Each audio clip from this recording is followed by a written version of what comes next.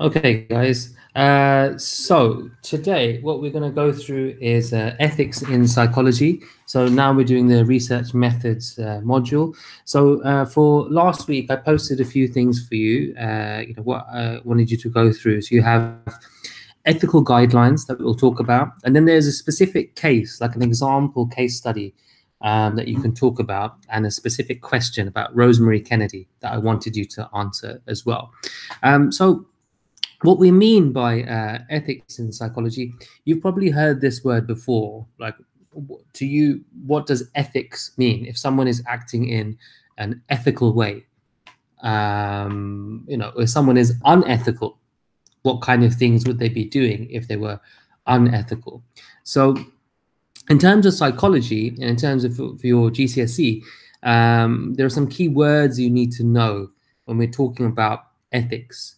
For example, deception, informed consent, the right to withdraw, confidentiality, protection of participants. These are kind of key words that you need to know in regards to ethics in psychology.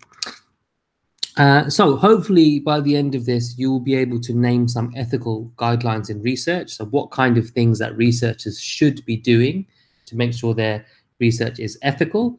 And again, weigh up costs and benefits of these ethical guidelines. Now, of course, keeping studies ethical is the ideal situation, but it's not always practically possible, or it's very difficult to practically do this in some psychology experiments. And in many experiments, as I'll explain to you later, for example, one of the things is deception. So deception sometimes is actually necessary for the study to actually make sense and be valid. So it's not always a case that all of these are necessarily followed. Deception maybe is one of them that usually you may see breached, depending on the study. So in the UK, you have an organization called the BPS, the British Psychological Society. So they represent psychology, they represent psychologists in the UK. For example, when I did my psychology degree, graduate psychologists, will get a membership to the BPS. Anyone who's a practicing psychologist or a therapist, they, are generally a member of this society in the UK. But they do lots of work around ethical guidelines. So even psychologists who are working for universities and they're doing research, they need to follow the guidelines of the BPS, of the British Psychological Society. Now, there are many reasons for this. And it's not just in the UK. For example, in America, they have, again, the APA, the American Psychology Association. And in other countries, they have similar boards, which do a similar kind of function. So these BPS ethical guidelines, these relate to practical work. So if you're carrying out experiments, you should follow these kind of steps and this code of conduct for it to be taken as serious research. And, again, on a legal basis, so that you don't get into trouble by breaking the law. So one example of research that used to be done, lobotomies. So a lobotomy is a surgical operation. Basically, it kind of removes a chunk of the brain. And by doing that, these connections to the prefrontal cortex, this area at the front of your brain, is severed. Now, it used to be a treatment to cure mental illness. So what happened was people used to get lobotomies or electric shock treatment because people believed that this was the best way to cure mental illness, maybe schizophrenia or depression or severe anxiety, or if someone was hallucinating, for example.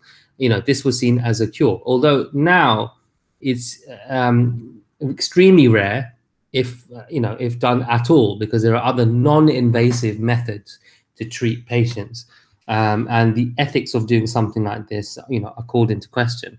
There are many countless examples of unethical studies in psychology. Studies that were done a long time ago before these kind of guidelines took place. So, you can do a little bit of web research and find out all kinds of bizarre experiments and some really tragic experiments that doctors have done, or, for example, the military have done on prisoners, which wouldn't follow any ethical guidelines today. So this is why it's important. These are why these guidelines are here, to protect participants, to protect people from harm. So in regards to the ethical guidelines, I will just show you briefly what some of these ethical guidelines are. So for example, the first one I will go through here is informed consent. So basically, this means potential participants need to know exactly what's going to happen to them in the research. So they need to give their consent. They need to give their permission to the researchers to say, yeah, that's fine, I'll take part in this research. Now, the problem with this, it doesn't always happen, because some experiments, if you were to tell the participants the actual reason for your test or your experiment, they will show something called demand characteristics, which means that they will figure out what you're trying to do. And if they figure that out, then they might behave differently. Because what you're trying to do as a psychologist, you're trying to see how people would behave in the real world, how people would behave normally. But if you're putting someone in a laboratory or in an unfamiliar setting and they figure out what you're trying to do, they're not going to behave like they would in real life. So that causes a problem for your results, because how much can you trust your results if that is, the example? So think back to the experiments we've looked at in other units, and especially, for example, in social psychology. Now, remember we talked about the Asch study on conformity or the Milgram study. Now, if people knew what the experimenter was trying to do, I don't think they would have pushed the voltage all the way up in the Milgram study. And in the Asch study, they probably wouldn't have conformed to other people and said that the lines were the same length. Because if they were to do that, if they knew what the intention of the study was, they probably wouldn't have done that. Yeah, so that's why it's important. Sometimes what a researcher might do is tell a participant, look, this study is on something else. So they'll tell them it's a psychology study. They'll come up with a believable lie, but they won't tell them the real reason until after the experiment. So after the experiment, generally they will tell them what it's about. Yeah. So again, this comes under, let's say, deception. So lying to people or misleading them about something to do with the study. As long as it doesn't harm the participants and the study is actually useful to our understanding. So there's got to be a good reason why you might lie to the participant. And if you can make the case, like I've mentioned, if you don't lie to the participants, it might make your research invalid. Then generally you will get approval for that. So as long as they're protected and as long as it's explained after the study why you lied to the participant at the time. The other important thing you need to know is about the right to withdraw. So giving people the opportunity to leave the study at any time and remove their results if they no longer want to take part. So this is important. So people don't feel forced to do the study. If they feel uncomfortable with, for whatever reason, they have the right to actually leave the study. So that's an important aspect as well. And you want to protect your participants. Now, this is a wider kind of area as well. So participants shouldn't be harmed physically or psychologically. Now, the issue here is psychological harm is something difficult to define. So how much do we know how someone might react to a study? If it's something that's particular to them, they might feel quite anxious about. We may not have known this before. Some studies, they screen participants. They check if there's participants who might be more prone to being harmed by this research, then they will avoid having them on the study. So they will look at minimizing risks. If the harm is short-term and relatively minor, maybe someone is slightly shocked at the time, but if they were debriefed quickly enough, then you could argue the harm to them is quite minor. Maybe it's slight embarrassment at the time or slight shock, but they can recover from it, then that's fine. And you want to make sure the participants do not leave the study with any long-term harm or distress. This is why the next point here, debriefings, are so important. If you have a debriefing, it means telling participants what the study was about before they leave. If any of you guys remember when my A-level students were doing their studies, if you did a test with one of the A-level students, they should have done a debrief with you. Tell me if they didn't, because they should have done this, but they should have explained to you what the study was about, given you an opportunity to ask any questions, and if there was any distress involved in the experiment, again, this would be a chance for the researcher to reassure the participant and just make sure that they were okay and they wouldn't leave the test scenario, still feeling anxious or worried. It's very important as a researcher that you do that. The last thing is confidentiality. So if you do a study, you want to keep this information confidential. Don't share this information without the participant giving permission for this. When you see a psychology study published, generally, unless it's a specific case study, like do you remember the case study of Phineas Gage, for example? But that's a very unusual case. But most studies, they won't focus on individual people or individual names. You'll have a list of people who did the experiment. And everyone is basically given a number or some kind of code, or the results are just published for 20 people, 50 people, 100 people. So in that way, their results are confidential. Only the researcher has access to the participant information. So the researcher can get in contact with the participants after the study, but no one else can take this information unless the participant has given permission for this. Again, researchers can get into a lot of trouble if they don't follow those guidelines.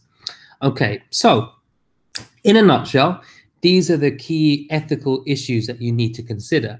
Now, there is a case study that I'm going to read to you. And so for this week's assignment, I want you to read through the notes, but also apply this to the case study of Rosemary Kennedy, for example. Okay, so I will just bring up the notes for Rosemary Kennedy.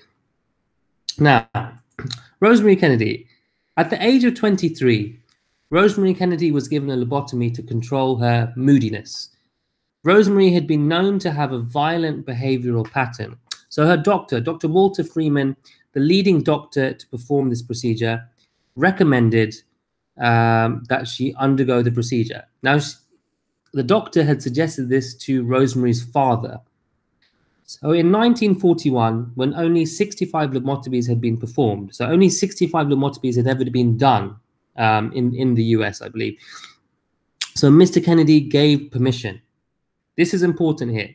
Mr. Kennedy gave his permission. The permission was not necessarily given by Rosemary. The surgery left her incontinent. Incontinence basically means that you don't have control of your bowel movements. You're basically how you poo. And her brain was reduced to the mentality of a young child. So during the day, she would stare at walls for hours. Her verbal skills, her language was unintelligent babble. So basically, she wasn't able to talk or have conversations with anyone anymore.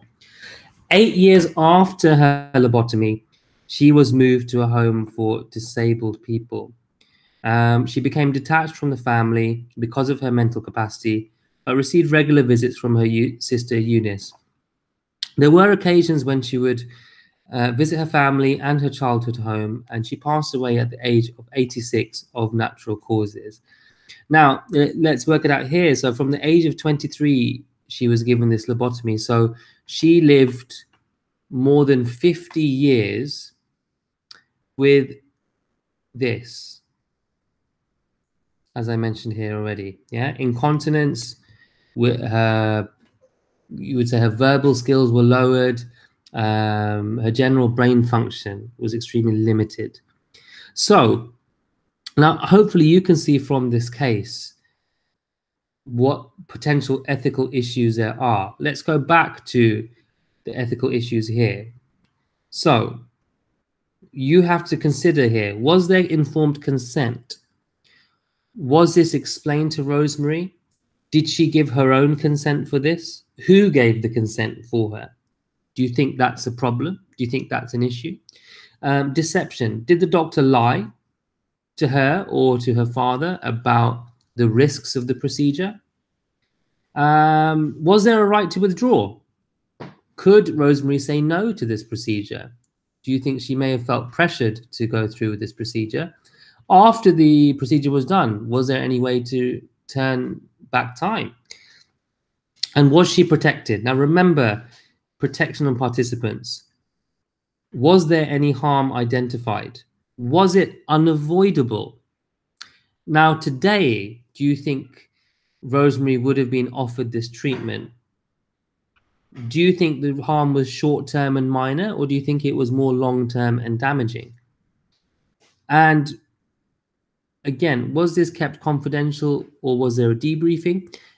These are, in this context, maybe not the most important ones to focus on, but again, have a think about the rest of these questions. So as you're writing the question, challenge question for you, how was her case unethical? Okay, giving you a big clue here, it wasn't ethical, so you need to explain why it was unethical and how the study should have been done instead. How do you think the doctor should have approached this instead? Okay, so going through your notes, I want you to look at this and then I want you to write a response to this challenge question. Try and give some more details.